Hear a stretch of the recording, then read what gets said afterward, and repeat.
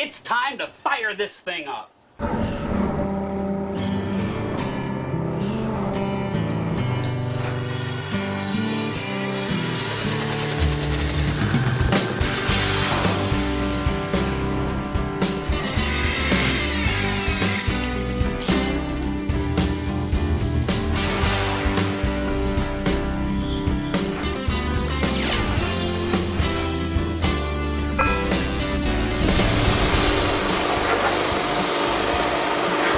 Go ahead and shut it off, Bert.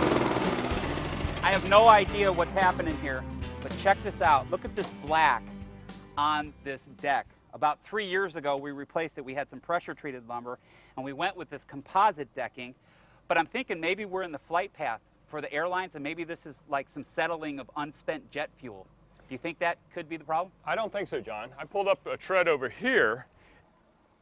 If you look on the bottom, it's all the way through. I think that this is coming from, actually from within, you know? Well, I spent a lot of money on some new decking material just about 3 years ago, and I'm tired of pressure washing. I don't know if I've compromised the surface, but as I'm pressure washing, when it dries, I notice that it turns fuzzy, and maybe that's just catching more dirt, or like you're saying, maybe it's rotting from within.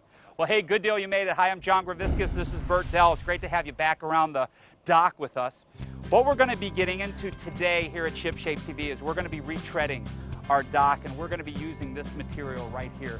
This is an ordinary milk jug. If you're green, we are going to blow you away with a new type of composite decking that a company is making. Now wait until we go up to the Chicagoland area and we get into this factory tour. We're going to show you how a product called Lumber Rock is getting made.